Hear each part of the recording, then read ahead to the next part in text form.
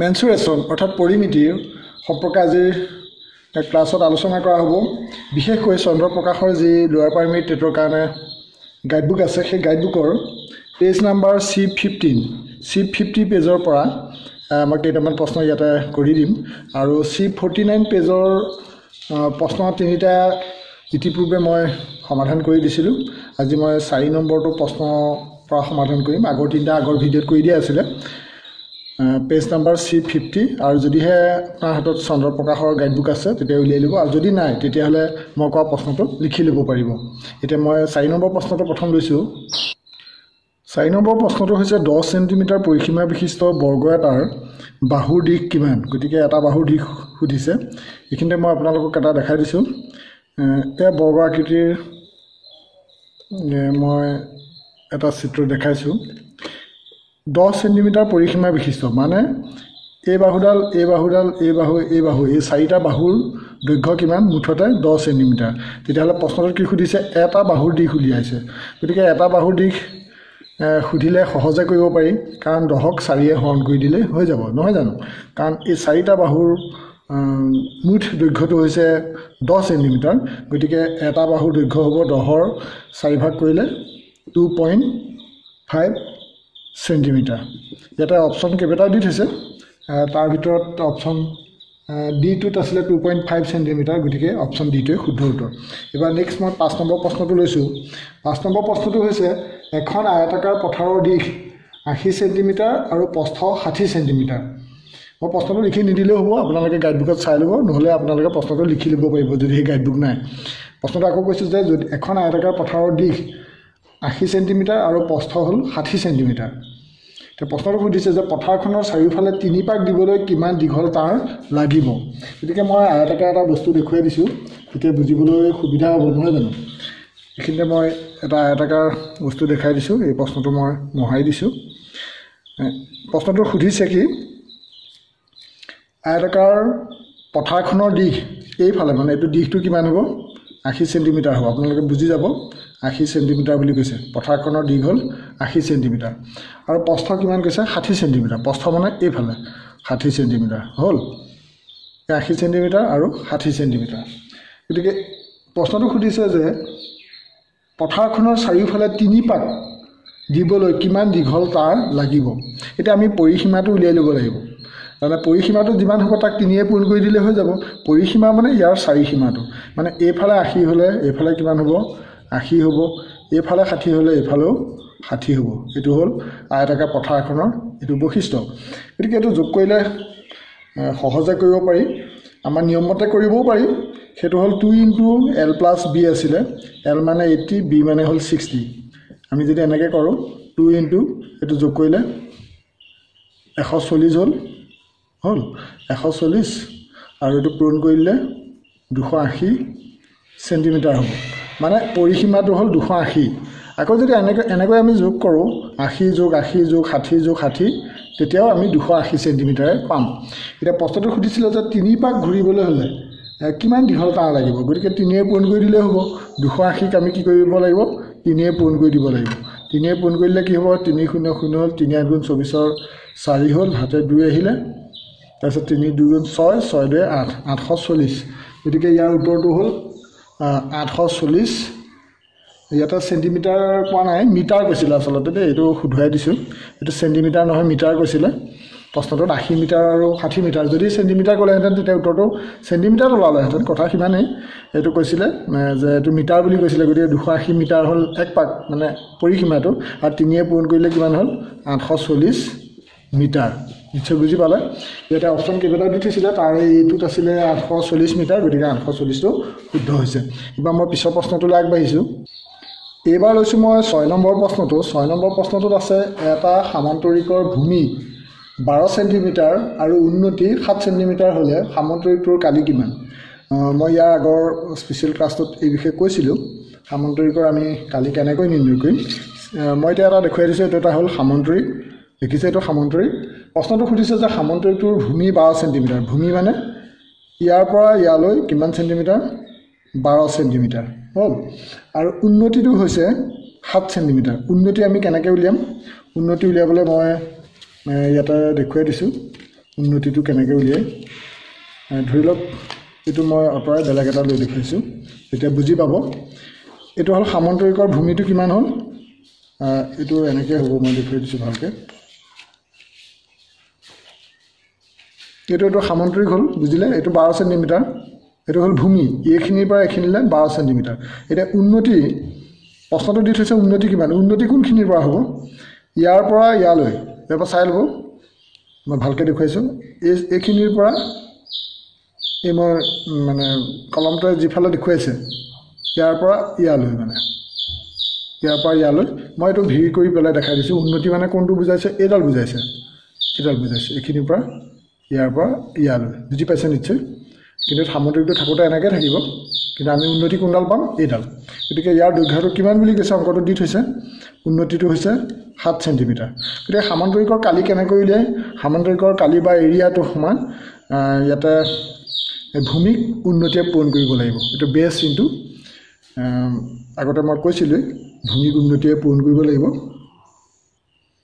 area মই আগৰ প্ৰশ্নটো কৈছিলোঁ area equal B into H আমি এইচ বুলি দিব পাৰোঁ এইটো বেলেগ এটাও হ'ব পাৰে উন্নতি এল্টিটিউডো হ'ব পাৰে বেছ ইনটু এল্টিটিউড হ'ব পাৰে বি এ বুলিও ক'ব পাৰি বেছ ইনটু এল্টিটিউড বা ভূমি পূৰণ উন্নতি আমি পূৰণ কৰিলে কিমান হ'ব 7 বাৰ 84 12 7 পূৰণ কৰিলে 84 বৰ্গ সেন্টিমিটাৰ হ'ব ইয়াত কালিৰ এককটো কি হ'ব অকল সেন্টিমিটাৰ নাথাকিব হয়তো আপোনালোকৰ টেট পৰীক্ষাত এনেকুৱাকৈ থাকিব 84 সেন্টিমিটাৰ থাকিব আকৌ 84 বৰ্গ সেন্টিমিটাৰ থাকিব কিন্তু মনত ৰাখিব যেতিয়া কালি উলিওৱা হয় তেতিয়া বৰ্গ সেন্টিমিটাৰ বা সেন্টিমিটাৰ স্কুৱেৰ বা মিটাৰত থাকিলে মিটাৰ স্কুৱেৰ তেনেকৈ থাকিব এইটো স্কুৱেৰটো থাকিব মানে দেই গতিকে এইটো কালিৰ কথা কিন্তু পৰিসীমাৰ ক্ষেত্ৰত কিন্তু এই স্কুৱেৰটো নাথাকে এবাৰ মই পিছৰ প্ৰশ্নটোলৈ আগবাঢ়োঁ 7 নম্বৰ প্ৰশ্নটো আছে এটা ত্ৰিভুজৰ দিশ দিছে দিশ নহয় এটা ত্ৰিভুজৰ বাহুকেইটাৰ দিশ কমে 10 সেন্টিমিটাৰ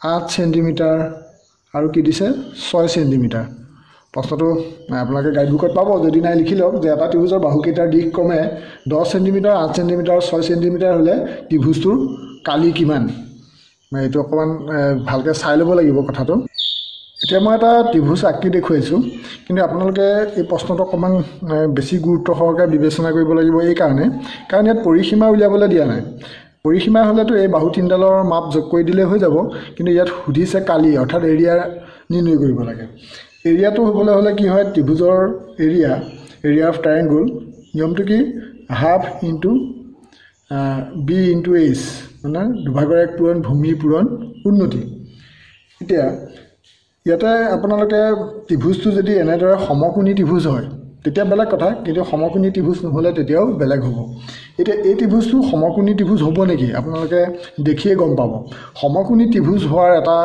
নিয়ম আছে কি যে দুডাল বাহুৰ বৰ্গ যোগ কৰিলে তৃতীয় বাহুটোৰ বৰ্গৰ সমান হয় কি ক'লোঁ যে যিকোনো মানে ডাঙৰটো নহয় ইয়াতে তিনিটা আছে 10 8 6 যে ডাঙৰ বাহুটো বাদ দি বাকী সৰু বাহু দুটাৰ বৰ্গৰ যোগফলটো আৰু এই ডাঙৰ বাহুটোৰ বৰ্গৰ যোগফলৰ সমান হয় তাৰ মানে যিটো নিয়ম আছিলে a square equal to p square plus b square অতিভুজৰ বৰ্গ সমান লম্বৰ বৰ্গ আৰু ভূমিৰ বৰ্গ বুজি পাইছে এইটো হাইপোটেনাছ কয় এইটো পাৰপেণ্ডিকুলাৰ কয় এইটো বেছ কয় তাৰপিছত ইয়াতে আমি দেখিম যে এইটো হয় নেকি আমি 8ক যদি চাওঁ 8 8 গুণ 64 হ'ব আৰু 6 6 গুণ 36 হ'ব 8 8 গুণ 64 মানে 64 হ'ল 6 6 গুণ 36 হ'ল ইয়াতে যোগ কৰি চালোঁ এইটো কিমান হয় 100 হয় মানে এই 8 স্কুৱেৰ প্লাছ 6 স্কুৱেৰ ইকুৱেল কিমান হ'ল 100 হ'ল সেই 100টো 10 স্কুৱেৰৰ সমান হয় মানে এইটো a স্কুৱেৰ হয় বুজি পাইছে তাৰমানে এই বাহু দুডালৰ স্কুৱেৰৰ যিটো যোগফল হয় সেই যোগফলটো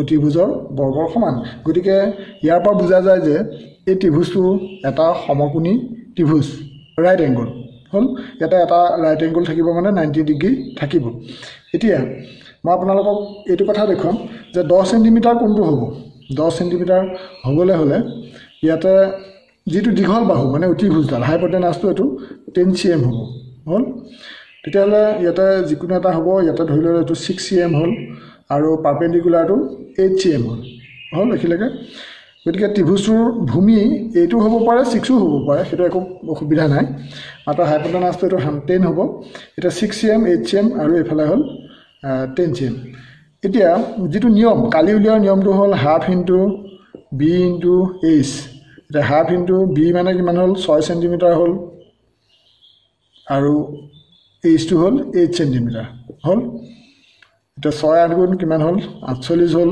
পূৰণ হাফ হাফে যদি পূৰণ কৰি দিওঁ 48ক তেতিয়া কিমান হ'ব 24 হ'ব আৰু যেহেতু ইয়াতে সেন্টিমিটাৰটো দুবাৰ পূৰণ হৈছে এবাৰ 6 লগত সেন্টিমিটাৰ এবাৰ 8 লগত আছিলে গতিকে এটো সেন্টিমিটাৰ স্কয়াৰ হ'ব সেন্টিমিটাৰ স্কয়াৰ কেতিয়া হয় গম পালে যেতিয়া দুটা সেন্টিমিটাৰ পূৰণ হয় গতিকে ইয়াতে অপচন কেইটা দি থৈছিলে ইয়াতে অপচন বি2 হৈছে শুদ্ধ উত্তৰ ইয়াতে অপচন বিত আছে কি আছে 24 বৰ্গ সেন্টিমিটাৰ বুলি আছে ঠিক আছে এবাৰ মই লৈছো 8 নম্বৰটো প্ৰশ্ন এই প্ৰশ্নটো খুবেই গুৰুত্বপূৰ্ণ অকমান দীঘলো হয় এটা টেকনিক আছে চাই লব ভালকে প্ৰশ্নটো সুধিছে যে 6 মিটাৰ বুলি কৈছে 6 মিটাৰ বাহু বিশিষ্ট সমবাহু ত্ৰিভুজটোৰ কালি কিমান প্ৰশ্নটো তেনে সৰু 6 মিটাৰ বাহু বিশিষ্ট ইয়াত কিন্তু পৰিসীমা কথা নাই নেই পৰিসীমা হলেতো ডাইৰেক্ট 18 মিটাৰ হ'ব কাৰণ এফালে 6 মিটাৰ এফালে 6 মিটাৰ এফালে 6 মিটাৰ 3 6 গুণ 18 মিটাৰ হ'ব আৰু ইমান সহজ প্ৰশ্ন নিদিব এনেকুৱা অলপ পাগলগা প্ৰশ্ন দিব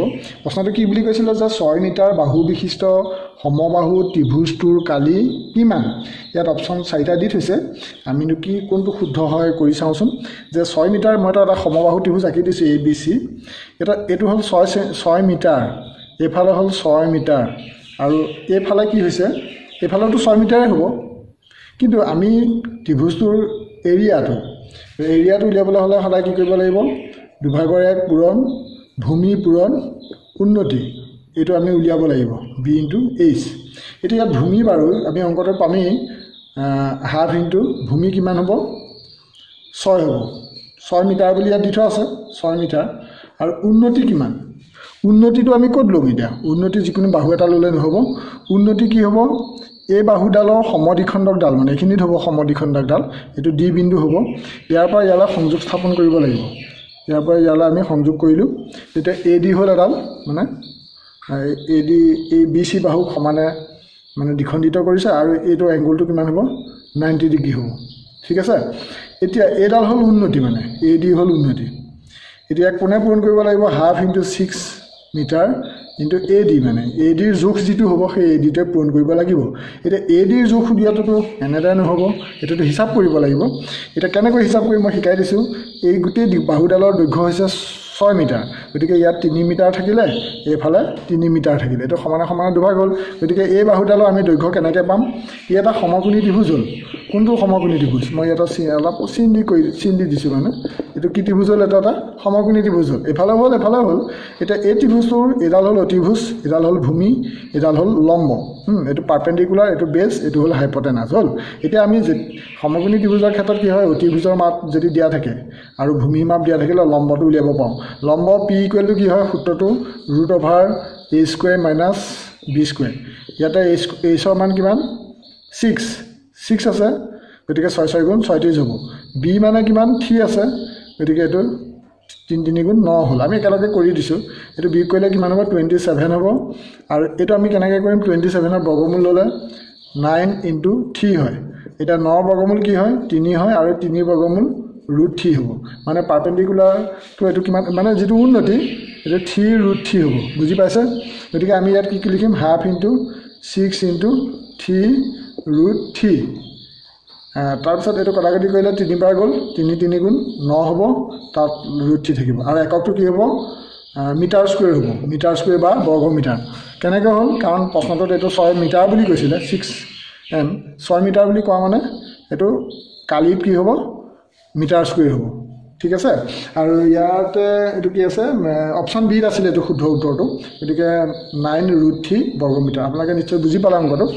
এনে ধৰণে মই চন্দ্ৰপ্ৰকাশৰ এই যিবোৰ প্ৰশ্ন আপোনালোকক মই কৰি আগতেও কৰি আছো আগলৈও মই কৰি থাকিম আপোনালোকে জোৰ কমেন্ট কৰি জনাব আসলতে এখিনি অংক আপোনালোকক কিমান উপকৃত কৰিব পাৰিছে আৰু কোনখিনি দিলে আপোনালোকে বেছি ভাল পাব মোক জোৰ কমেন্ট কৰি জনাব মই সোনকালে আপোনালোকৰ কাৰণে ভিডিও আপোনালোকে গম পায় মোৰ চেনেল চাই থকা হলে মই ধাৰাবাহিক ভিডিও দি আছো যাতে আপোনালোকে টেট পৰীক্ষাত সফল হ'ব পাৰে গণিতৰ কাৰণে যিখিনি ভয় কৰি থাকে যাতে সকলোই মোৰ এই ভিডিওখিনি চাই অন্তত গণিতৰ কথাখিনি ভালদৰে বুজি পায় আপোনালোকে জোৰ কমেন্ট কৰিব কাৰণ পৰীক্ষা সমাগত অকল টেট পৰীক্ষাই নহয় বিভিন্ন প্ৰতিযোগিতামূলক পৰীক্ষাৰ কাৰণে এইখিনি দৰকাৰী হয় আৰু চেনেলটো যদি সাবস্ক্ৰাইব কৰা নাই জল সাবস্ক্ৰাইব কৰিবা বেল আইকনটো প্ৰেছ কৰি থব আৰু প্ৰতিটো ভিডিও মই ডেসক্ৰিপচনত লিংক দি থৈছো আপোনালোকে লিংকত গৈ ক্লিক কৰিব মই আগৰ ভিডিওখিনি পাই যাব বা ইউটিউবত কুমাৰ বসন্ত আসাম বুলি আপোনালোকে লিখি পেলাই সাৰ্চ কৰি মোৰ চেনেলটো পাব চেনেলত প্ৰেছ কৰি দিলে আকৌ ভিডিও অপচনটো টিপি তেনেকৈ আপোনালোকে মোৰ ভিডিওখিনি পাব পাৰিব আজিলৈ ইমানটা সামৰণি মাৰিছো আকৌ এটা নতুন ভিডিও লগ পাম থ্যাংক ইউ ফৰ ওয়াচিং